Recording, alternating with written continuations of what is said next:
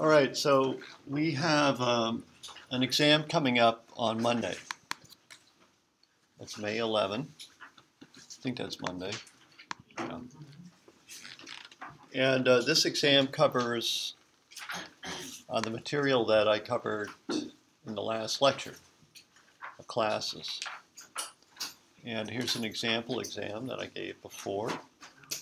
And here's an additional practice problem, the school bus problem.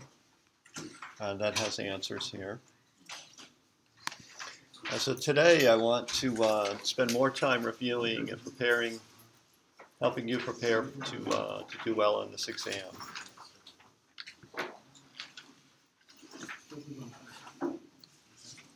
So are there any questions or suggestions on what to look at? I'm kind of struggling with exercise 3 of the lab. Exercise 3 of the lab? Yeah. Which I think would effectively help us go over exam stuff. It's worded kind of like that. Oh, this egg carton, yeah. Yeah. Yeah, this is a good one to do. Let's do this one. So we're going to do this egg carton problem. So we have the UML class diagram. And the problem is to implement the code, implement this class, and then write the test code for it. Or maybe I'll give the test code. No, I don't. So you want to write the test code for it. We're going to implement this egg carton class and then write test code for it. And it should look similar to this test code here. So that's the format I want you to use.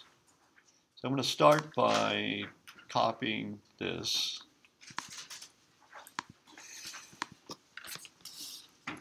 Let me do this.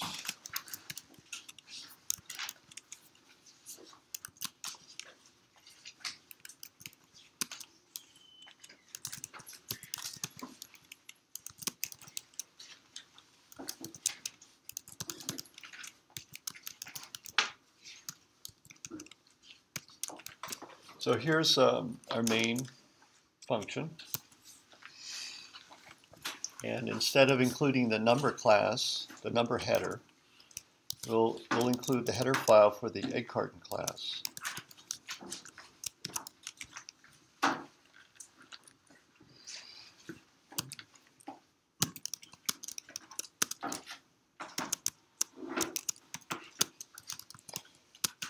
And we're going to run these tests, and then we're going to print all tests passed. So we're going to do the tests here. And then we print all tests pass. There we go.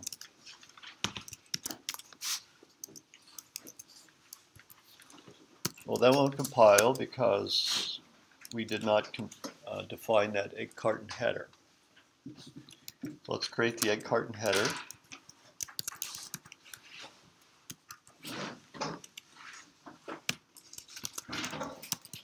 And although it's not needed in this problem, it's a good idea to use this pragma once directive so you don't get circular includes.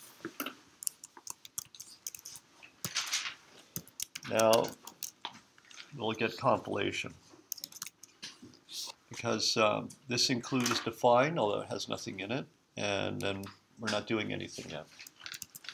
So in the test code, we're going to make it, create an instance of the egg carton class.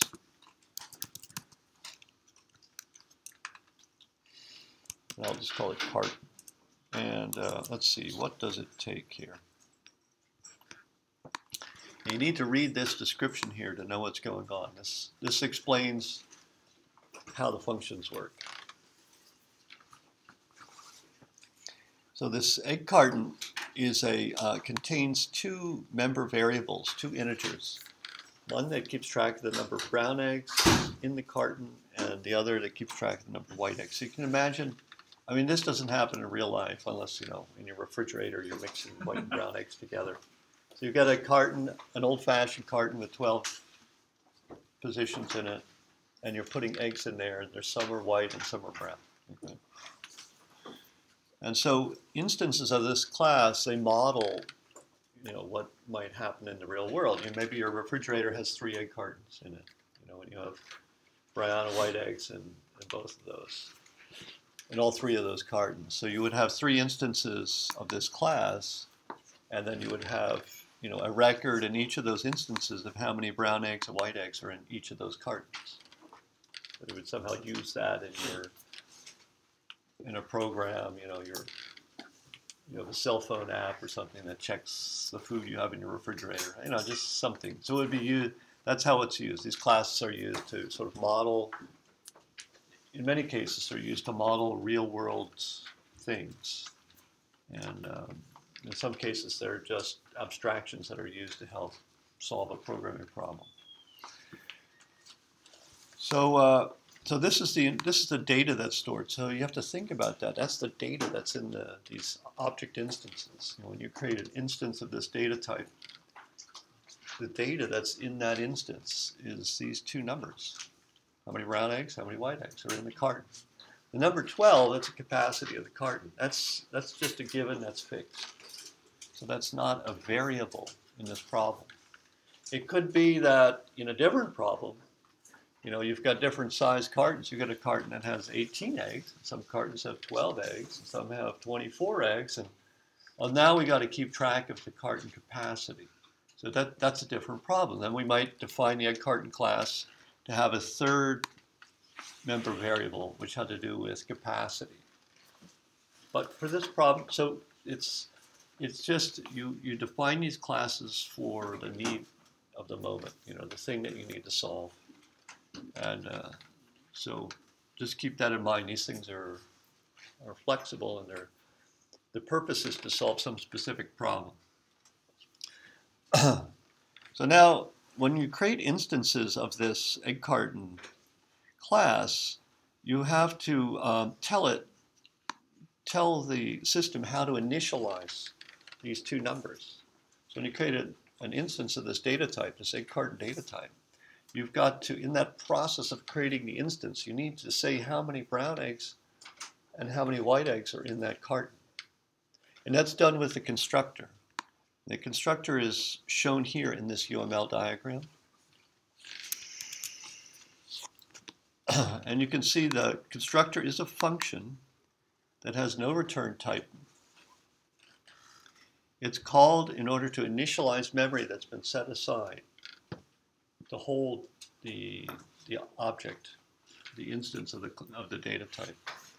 So that once the memory is sort of allocated to hold this egg carton instance, then the constructor function runs, and it initializes this data.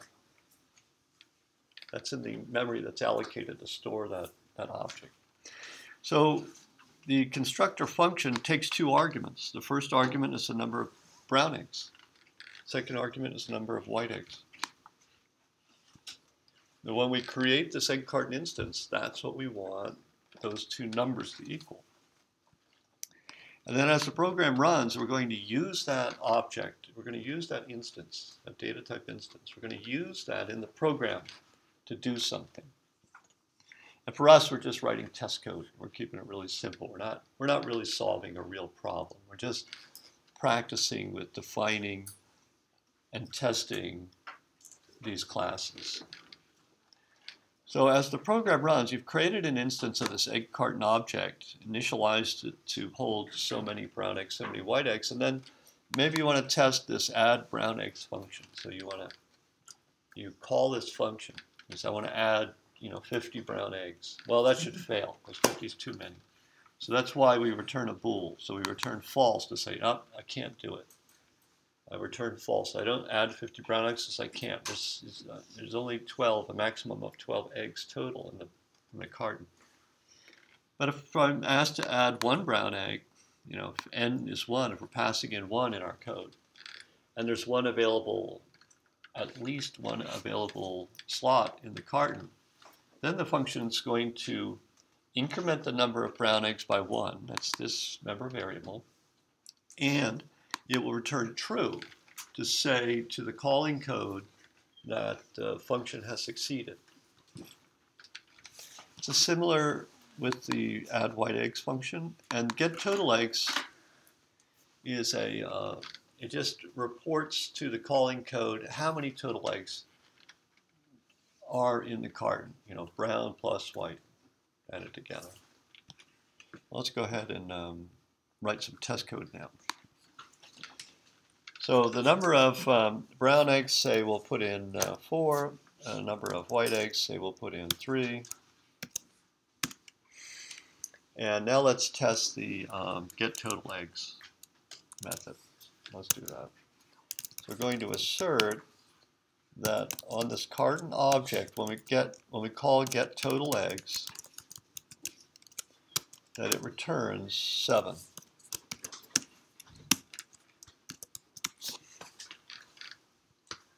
Okay, there's the beginning of our test code.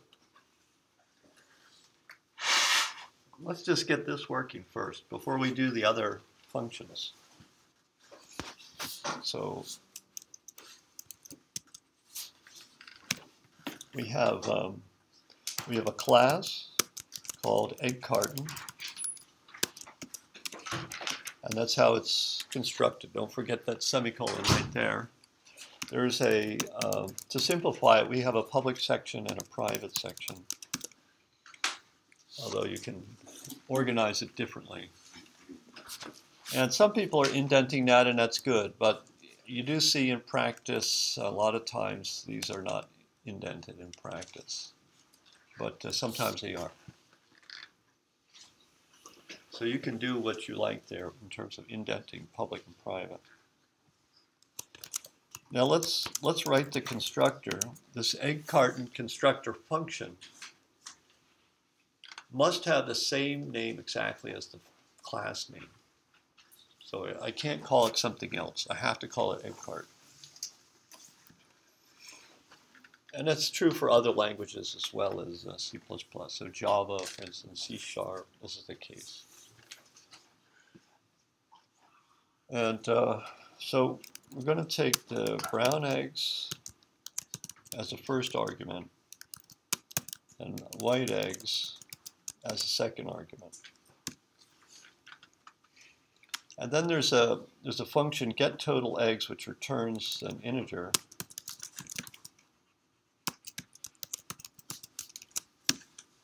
It looks like that.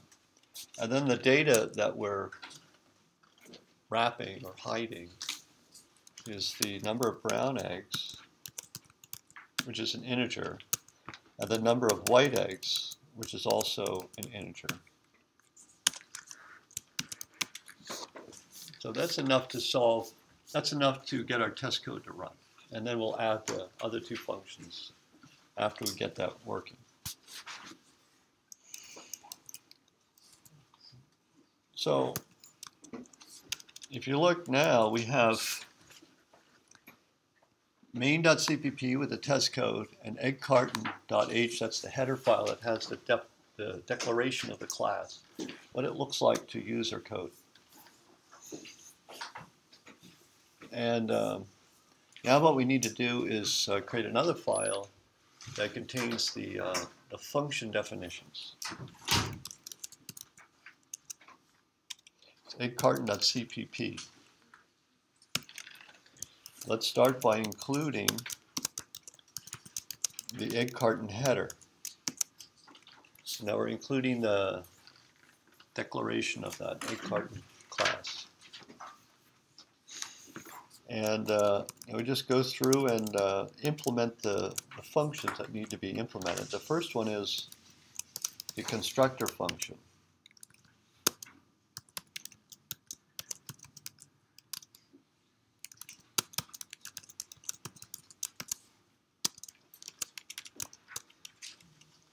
And the second one is the that get total eggs that returns an int.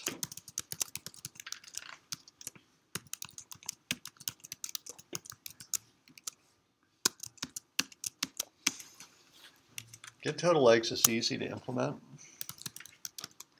It's just the brown eggs plus the white eggs. So we compute brown eggs plus white eggs, and then we return it. Now these things are member variables. That's data inside the class instance. So you can do this if this makes it easier to sort of remember that that's where those variables are. Those are class instance variables, member variables, that's what they call those. Well, we don't, that's optional to use this thing. On the other hand, it's not optional here. We have to use this because the argument name is the same as the member variable name. So there's a naming collision. The function argument name. It's got the same name. And we did that on purpose because it's sort of like good documentation. We know where this first argument has got to get copied into. We know it has to get copied into the member variable by the same name. So it's easy to see that.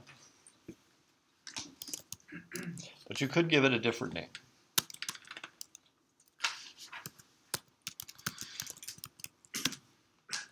And the same with the white eggs.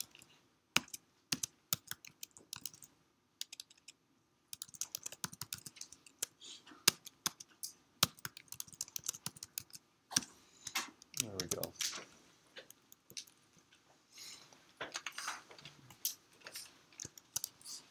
So, the brown eggs that get passed into the constructor, we take that value that's passed in the constructor, this brown eggs parameter, and we assign it to the brown eggs variable that's in the object. So that's why we use this there to indicate that. Do the same thing for white eggs. Get total eggs. Remember, there's two different versions of this. This is a simplified version. See, there's no locally scoped brown eggs or white eggs here. So if we just use the names brown eggs and white eggs directly, the compiler's not confused. There's only one possibility for those names to refer to, and that is the member variables, brown eggs and white eggs. So we can leave that out. So, but some people just use this anyway. They just use that syntax anyway. It helps them think the problem better. Some languages actually require that you use this. I'm thinking Python and JavaScript. You've got to use that. You have to use that syntax. But in C#, Java, and C++, that's optional. It can be omitted if there's no naming conflict. All right. So this should run.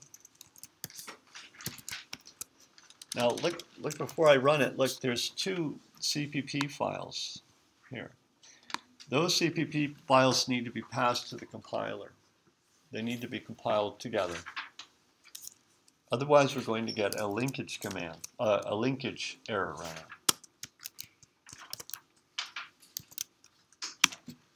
Looks like it ran. All tests passed. There we go.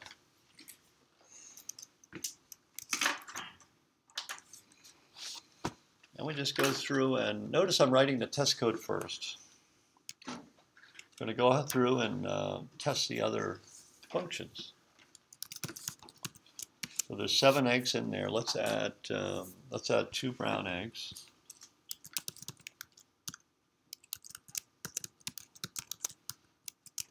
Let's add 2 brown eggs. So we're going to get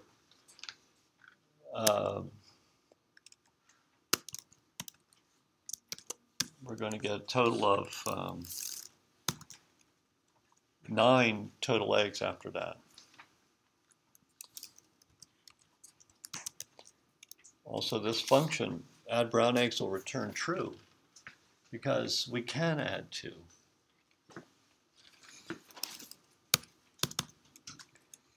But let's, so now there's a total of 9 eggs in there. Let's try to add 4 eggs.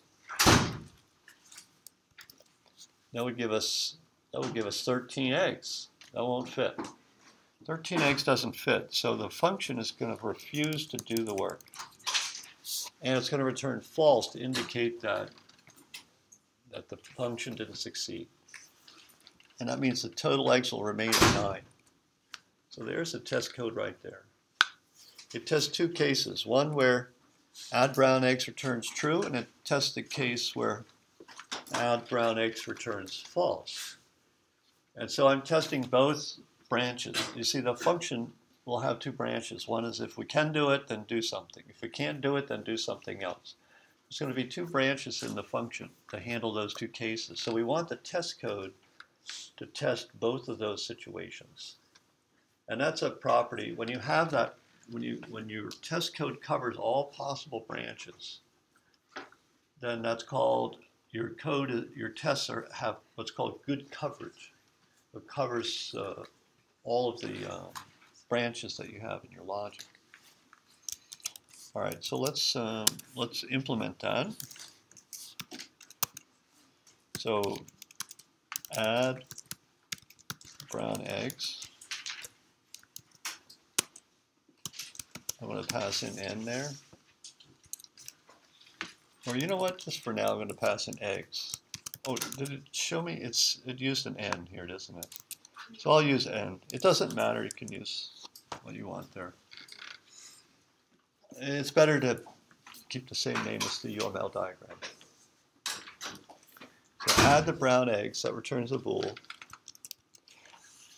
So we're implementing a new function. Notice the data, the internal data that's being stored in that object instance isn't different. We're just adding more behaviors, more operations available to this class. So we're not expanding what the class represents. We're expanding our abilities to manipulate the class instances, rather. So add brown eggs. Add brown eggs returns a bool. It's in the egg carton class. And it takes an integer n.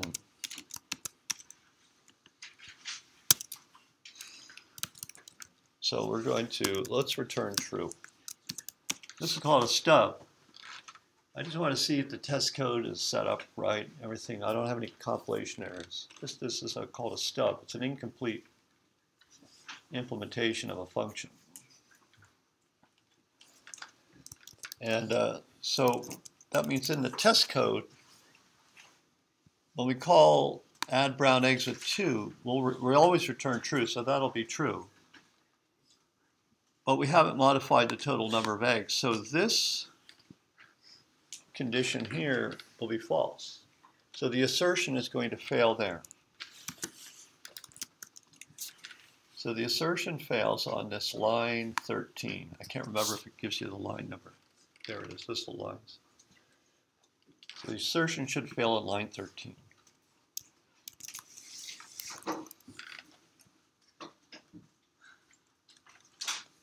What is going on? Why do I have that?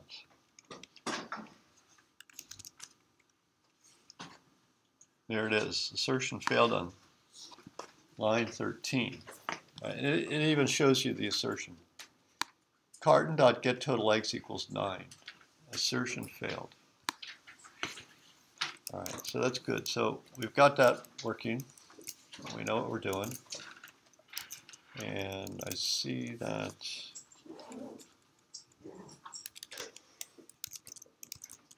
where did I put that thing?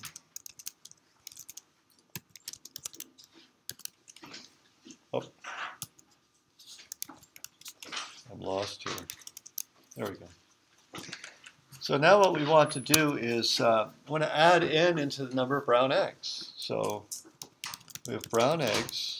Once again, if you want, you can put this in front of it. But for this problem, you don't have to do that. We're going to take whatever's in brown eggs, we're going to add to it n. Does it matter that you have both uppercase and lowercase brown eggs? Yeah, that does matter. This is, the case matters here. You mean like in here? Yeah. No, this is the function name. The compiler sees this as a whole unit here. It doesn't compare that to this. Those are completely different things. So the function, whenever we use this function, it has to be spelled exactly like this, with the case, paying attention to case. It's case sensitive. This is a different name. There's the compiler doesn't link these two together in any way. This is called lower camel case. Both of these are in lower camel case. See here we've got three words: add, brown, eggs. And the first word starts with a lowercase letter, and the subsequent words start with an uppercase letter. That's called lower camel case. But see the class name, that's called upper camel case, because the words are also identified with uppercase, but the first word is written in uppercase. So that's the typical convention. There's some variants out there. Like Microsoft tends to use, not uniformly uses, but because they have huge, APIs all over the place. But they tend to use on the newer APIs, they use upper camel case for function names. But I would say that this is the standard for this language. Other languages have other standards.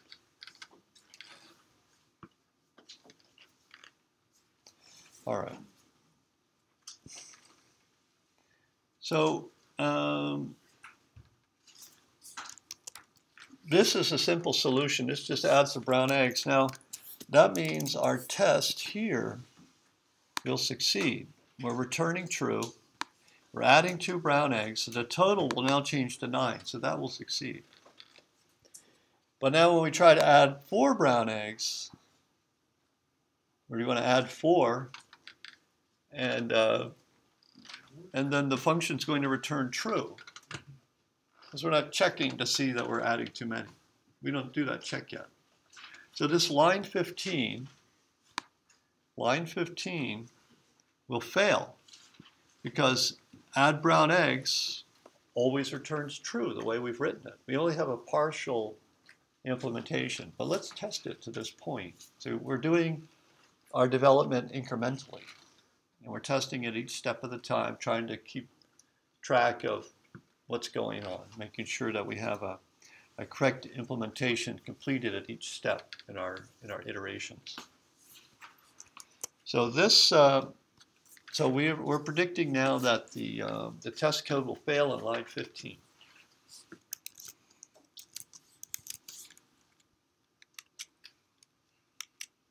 And there it is, line 15.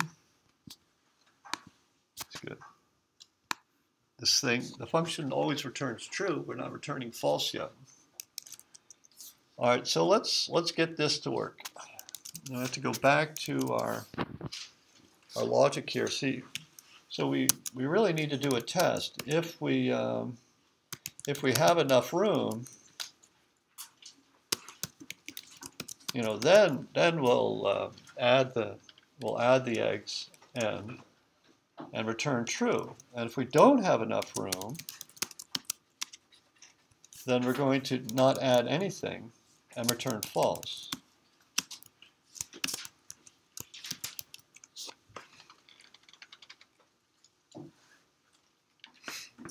All right, so the last thing we got to do here is figure out how to express in code that we have enough room. And there's 3 numbers that come to mind here. There's 12, that's the capacity of a carton. That's assumed. That's stated in the problem. In real life, the cartons have different capacities, but we're just going to model cartons with a capacity of 12 eggs, so that's fixed. So we have the number 12 that comes into play. And we've got so many we have a count of brown eggs, and we have a count of white eggs. So we've got 3 values we have to sort of bring together. And then we have n, just how many brown eggs to add. So we've got 4 values. 4 values that we need to somehow combined together into a logical expression that returns true when there's enough room for the n brown eggs, and false when there isn't enough room. And this is the part where, you know, most of the students in the past struggle with. So it's obvious in your mind. It's easy to explain using English or whatever language you want to use. But expressing it using the language, the computer language, translating from what you know in your head to writing it in a computer language, that's the thing that you're learning how to do here in this class. Obviously, you're not learning how to count eggs. All right, so let's do that. How are we going to do this? I mean, there's a lot of different ways of doing it. We can even call get total eggs if we wanted to. Yeah, but I'm not going to do that. And I'm going to take this out here because we don't need that. It's a little bit extra to look at. Well, let's think about it. The number of eggs that we currently have is brown eggs plus white eggs. And if, and we're in an if statement here, if we were to add n brown eggs, that would be the resulting number of eggs in the carton, right there, wouldn't it? Now, if we added n, then the total number of eggs in the carton would be that expression, brown eggs plus white eggs plus n. Now, the problem is, if this expression, well, not the problem, what we want is we want this value to be less than or equal to 12.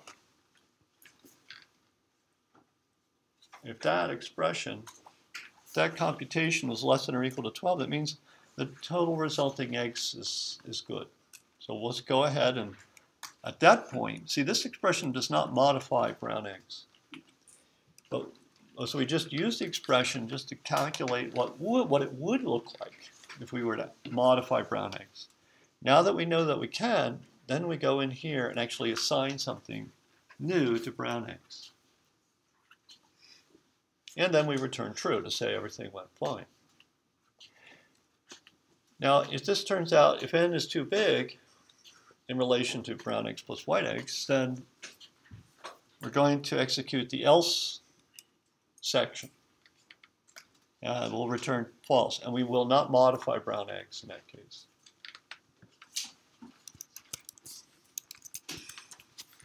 All right, let's see. That compiles. All tests passed. We did it. We got it.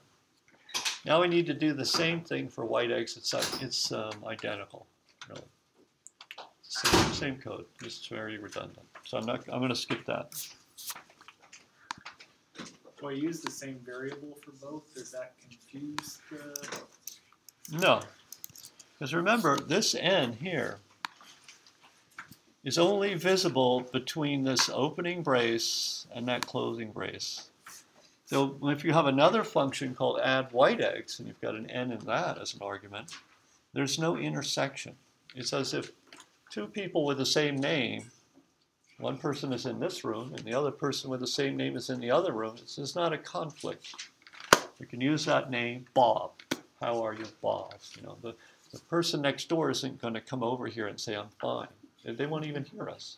So that's out of scope.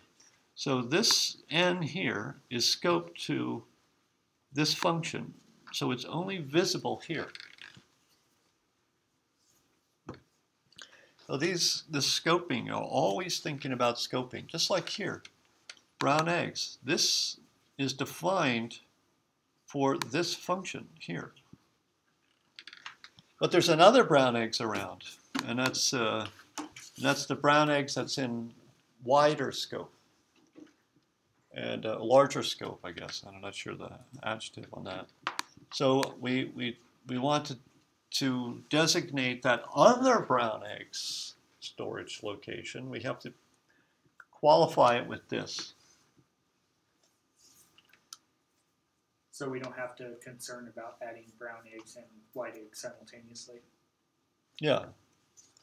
I think, let me see what you mean by simultaneously. Like, can you say we have 7 eggs in the carton, you want to add 2 brown eggs and 2 white eggs. Well, you can't do it simultaneously Okay. anyway, so Yeah. you don't have to worry about it. Okay. You want to add the brown eggs first, or you want to add the white eggs first? You can only do it sequentially. Okay. Actually, Imagine we could do it simultaneously. yeah, but I that's mean, not what if the we're design says. using, because these processors actually run in parallel, you've got, and you could actually do that, but then there would be a conflict. But our program runs in a single thread. Yeah. I know it's outside of our scope, but what happens if your count exceeds the integer value and loops back around through the negative back into the positive? Then you got a problem, yeah. Then that's a bug. So then you have to control for that. If you think that your value is going to exceed that which is available through your memory allocation, and then you have to watch for that. You have to control for that. But for us, n is so large. I mean, n is millions, and so we're just not concerned with it. But if n had to be super large, because this egg carton was that big, then we would use a long integer, not L long, just long. Now we're using 8 bytes instead of 4 bytes to store n. And then you say, well, is that big enough?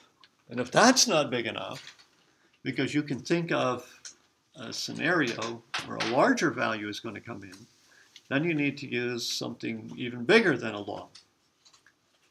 So that is something you always have to think about. So int is big enough for this problem, but it's not big enough for all problems.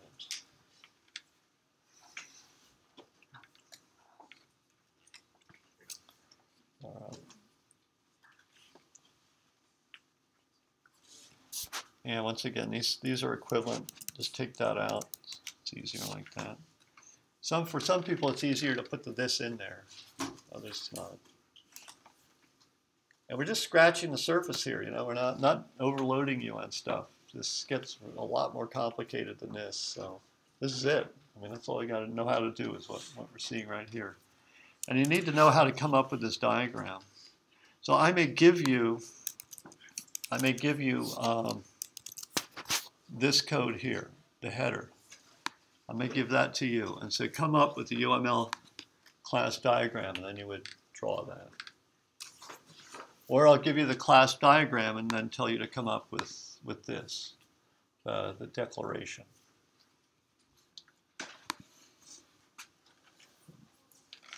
And then there's going to be, test code. You're going to need to write test code like this. And think about it, when you're asked to write test code in this exam, and I'm going to ask you to write test code for a class, I'm going to ask you to write the egg carton class, or the number class, or the school bus class, and there's some other ones I can't remember, but they're there. And the very first thing you're going to do in your test code is create an instance of your class. And you can create multiple instances as well. We can create another instance down here and use it for some other purpose. I just didn't do that. I'd call it carton 2 now. So classes are meant to be used for making multiple instances. So when you're faced with writing the test code and say, I can't remember, well, it's easy to remember. You need to create an instance of your class. So you have to call a constructor. And this is the syntax. That has to be memorized. Then after you call this constructor, then you need to start testing and use the assert function with these expressions that evaluate the true or false. And that's it. That's how you do the test code. The test code should be pretty easy, but practice that. Practice this from memory. Writing this line here. This is how you instantiate an instance of egg carton. And you could use a different variant. You could call that C. Yeah, if you wanted to call that C, that's fine. You could do that. On the test, it's shorter.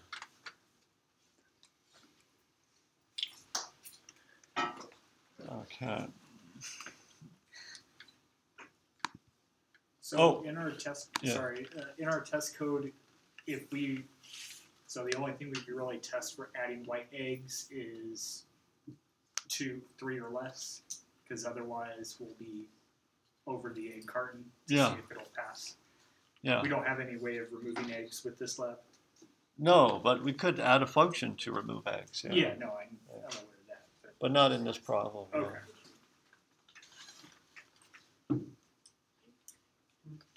Well, the other thing I wanted to mention, which I'm sort of not doing, is this function is const. This function is not const. This function is const because it's like read only. It only reads the data inside the object. It reports, gives a report. But this function potentially modifies the data in the object, so we cannot declare that as const. Now, if we set that const there, we need to do it here as well. And that's important. This is actually important. Not critically important, but important. Do we have to set it const for what we submit?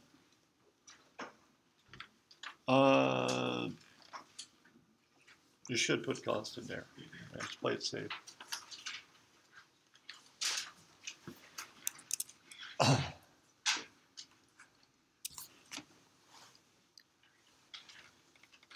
Any other problems? You know, one thing that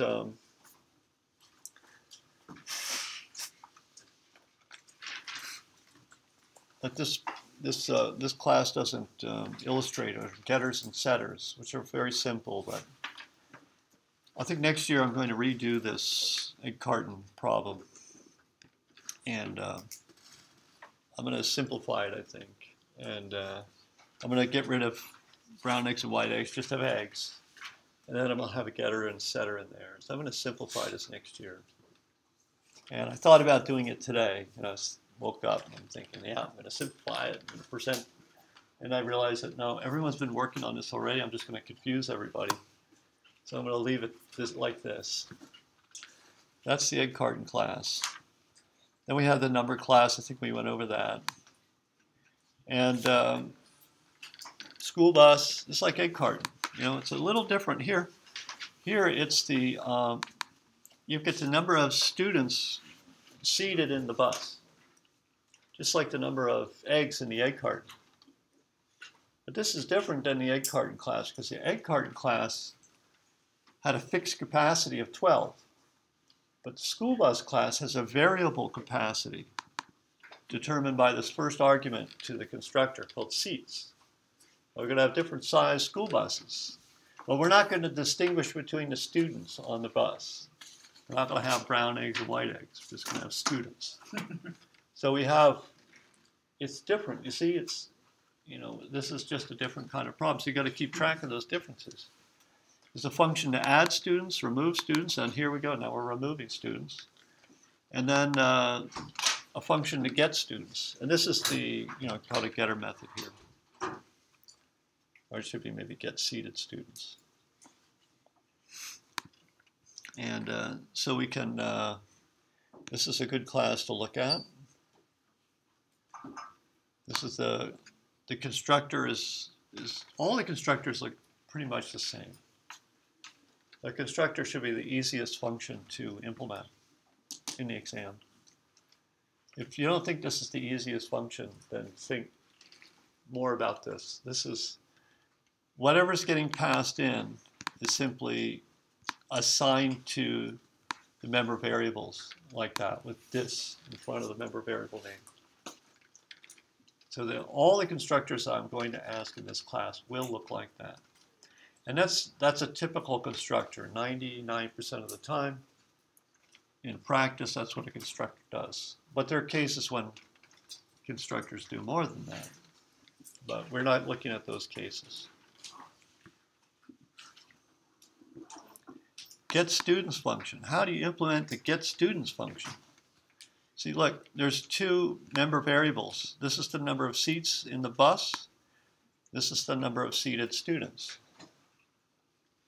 I think if I did this again, I would just call that students instead of seated students. So the getter method is get students. That's more common in practice. Anyway, we just need to return the number of seated students. So provide an implementation of get students. We just return seated students. I have a question. Yeah. So for the answer for this, we just have get students in the const thing. But in our implementation, we have the, like if the egg carton was Oh, this, yeah. it'd be the That's right. I forgot to put that in there, actually. Yeah, you would need to prefix this with the class name. school bus. Yeah, I actually forgot to put that in there. Colon. On the exam, on the other hand, that's all. If you put that, then you get full credit right there on the exam. You don't have to give me this in the exam. Okay. And I want the implementation, and I probably should have just shown it like that. And that's a mistake. Actually, I should have put school bus : here. But on the exam, what I have highlighted is good enough. So would the same thing be the case for the Add school student. bus part as well? Yeah, This same. seats If equal I seats, ask you, huh? like with the same. Oh, the constructor? Yeah. Like Yeah, seats here, equal seats. this is okay on the exam, if you give that to me on the exam. I just want that part.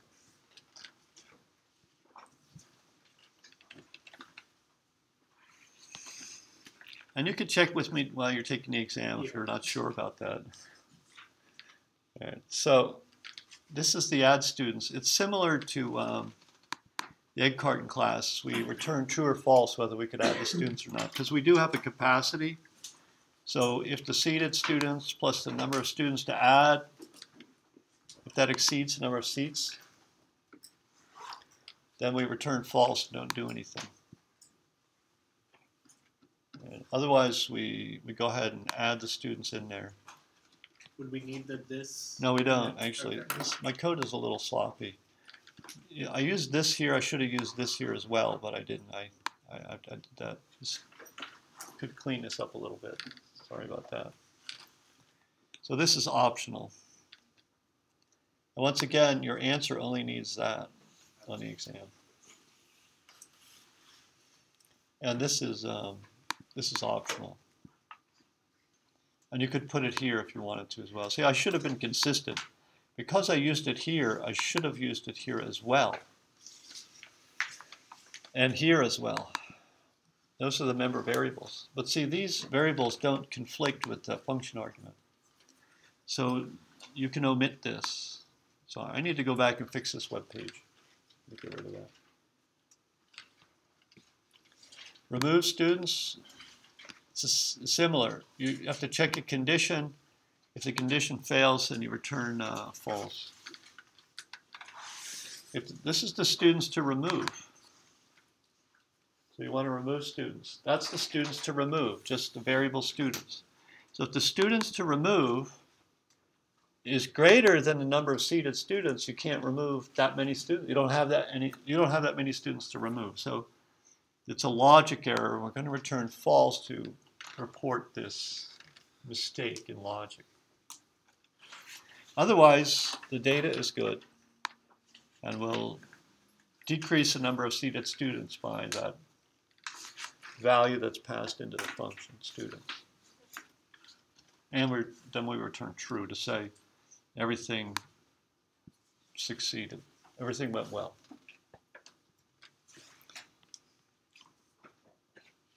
And here's test code. Look at the test code. I told you about this pattern. The first thing we do was we create an instance of school bus and pass in the right number of arguments. So the capacity, the number of seats in the bus is the first argument. So there's 10 seats in this bus. The second argument is the number of students that are seated in the bus. So there's 5. So it's filled to half of its capacity. And then we'll check the, we call it get students, should return 5. Remember, get students just returns the number of seated students. And then we try to add 4 students, which is okay because we only have 5 in there. If we add 4, we'll get 9. That's under 10. So that function returns true, and then when we call get students, now it doesn't return 5 anymore, now it returns 9. Now if we try to add 3 students, that would give us 12 students, but we can only hold 10, because that was our capacity, see 10 here. So the function will return false, and it won't do anything about the students that are seated. So this get students will continue to return 9 there. Now we're not testing everything here. We're not testing remove students, are we? Because the problem asks for test code for add students function. I just wanted test code for that function. I didn't want test code for the other functions. But we ended up using the constructor, but we had to use the other functions anyway. We used the constructor and we used this function get students. We just need that to make good test code. But the objective of the test code is to test the add students function. That was the purpose of this problem. So you'll notice we don't need to use remove students. It's not necessary in this test code. And notice I don't have main, I didn't declare include schoolbus.age. I don't have that stuff. I'm just showing you and you only need to report these lines, the function contents, the function body. I'm not going to go into this. These are alternative implementations of add students or remove students.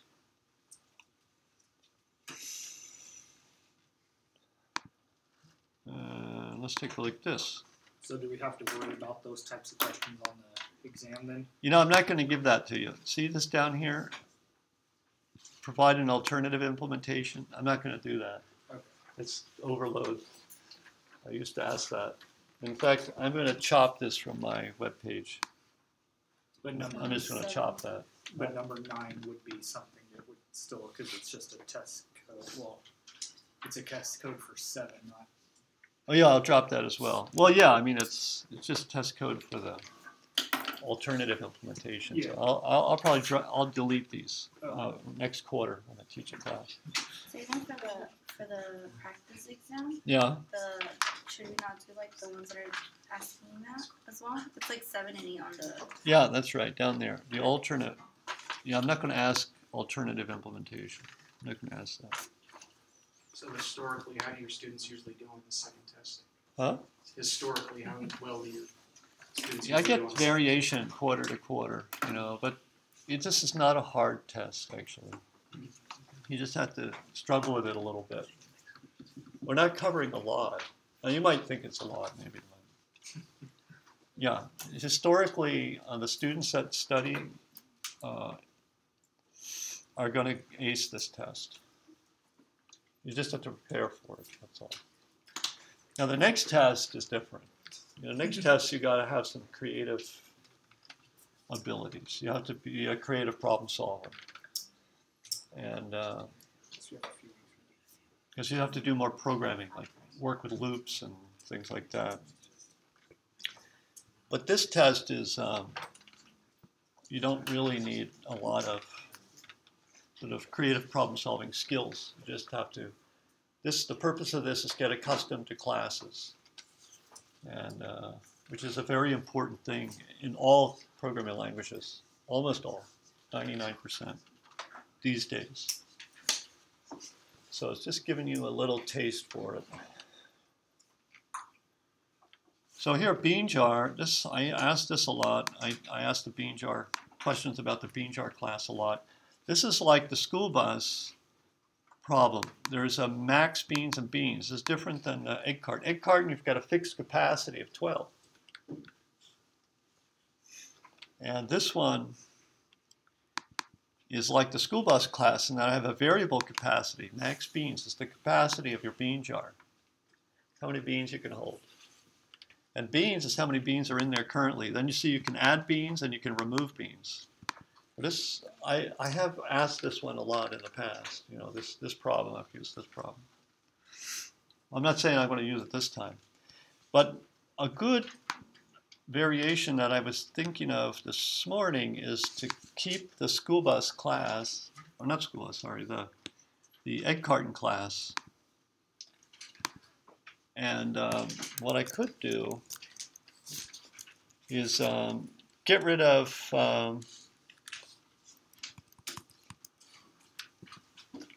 the different colors.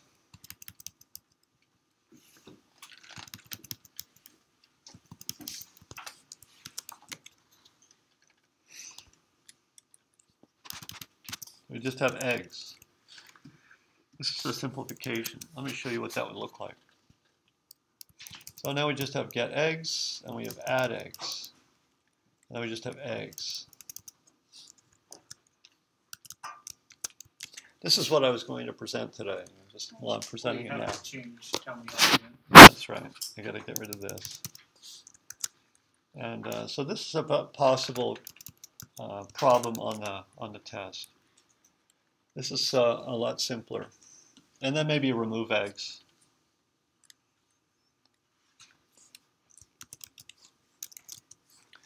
And this is get eggs. So in this case, it would still be bounded by the size of the carton. The carton doesn't change. Yeah, this is the carton is of size 12. 12, exactly. Yeah. Yeah, it's simpler than the school bus problem.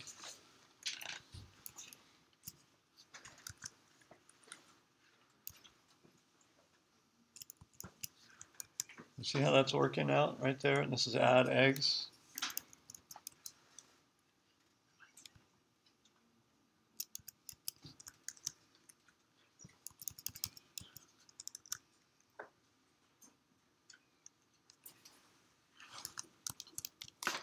That should do it right there.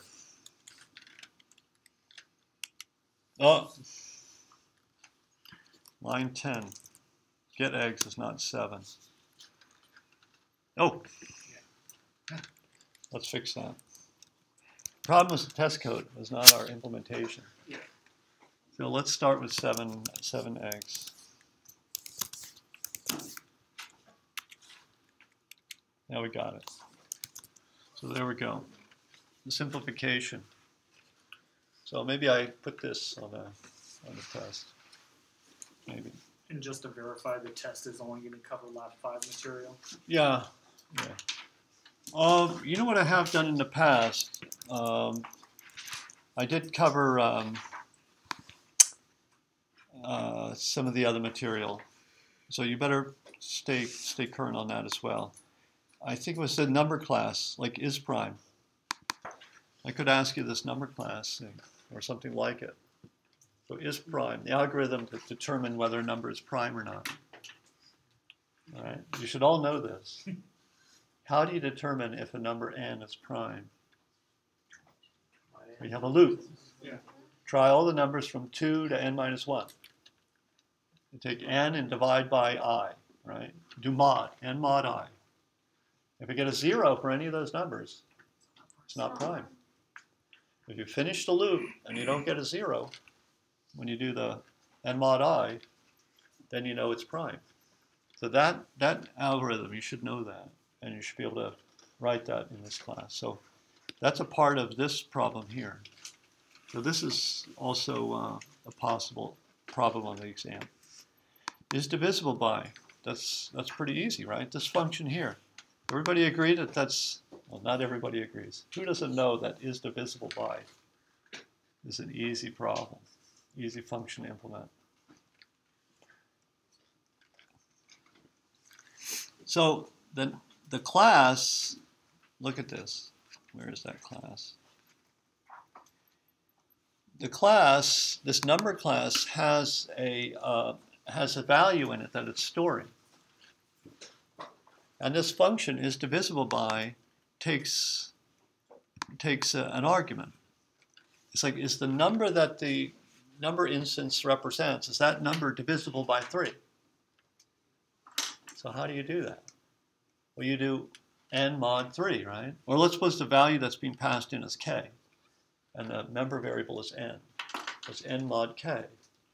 So if n mod k is 0, we know that n is divisible by k. So then we return true. Yes, it's divisible by 3. See that? So this is a one-liner. Return n mod k equals 0. That's the implementation for that one. So I think we did that in lab. Most people did that in lab. What do we have? We're near the end here.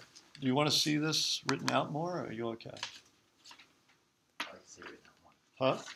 Will you write it out more? You said Yes, you're gonna write it please. out more? You want to see it? Yes. Oh, okay. Really quickly. So we got like 5 minutes. Let's do it in 5 minutes.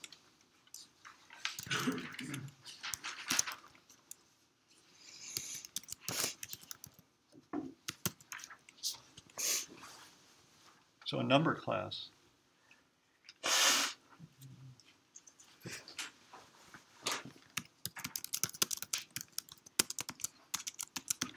Looks like this, the public section. We got a constructor that takes an integer n. And you get these functions, is divisible by, and then it takes an integer k. I'm going to skip the other function for now. And then we have an integer n, that's the member variable. So instances of the number class just represent some number, and the number is stored in n. That's it. Okay. So then we have the constructor, and that's going to be straightforward. This arrow n is n, and then the is divisible by.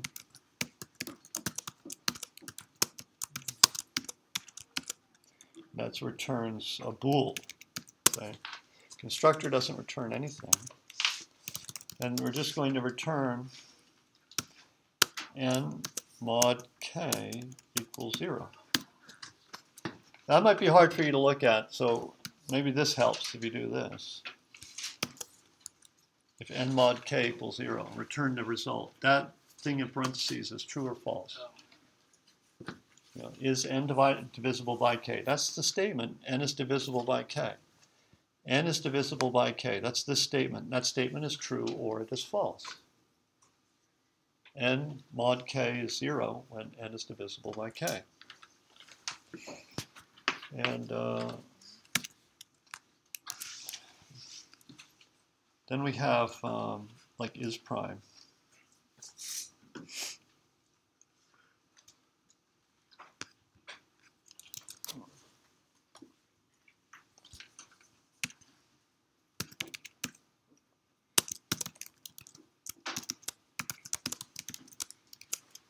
By the way, these should be const.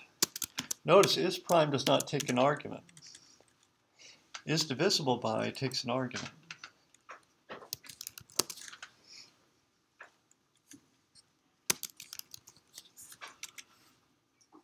Oops, this should be bool.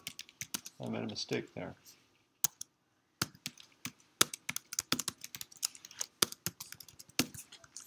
And is prime is this, you should have this down, all right? Is n prime or not?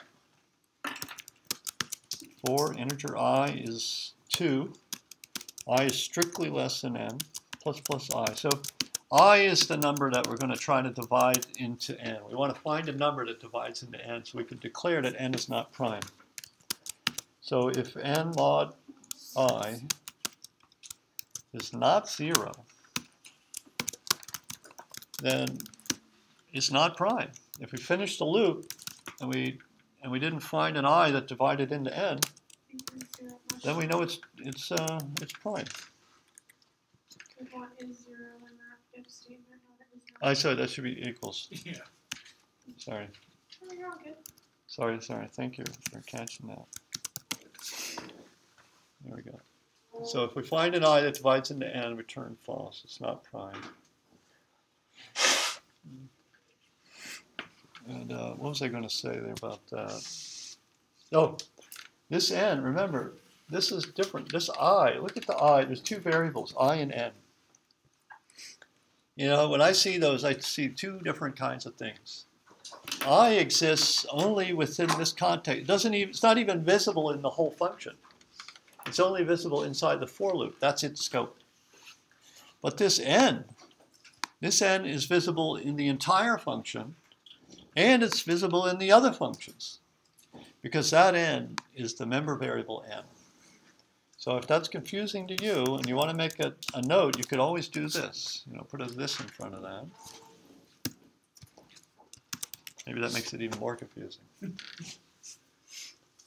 This operator or this symbol is going to be very important in the future. And for those who are going on to take 202, this you know, you have to learn about pointers. But this is fine like that. All right, that's it.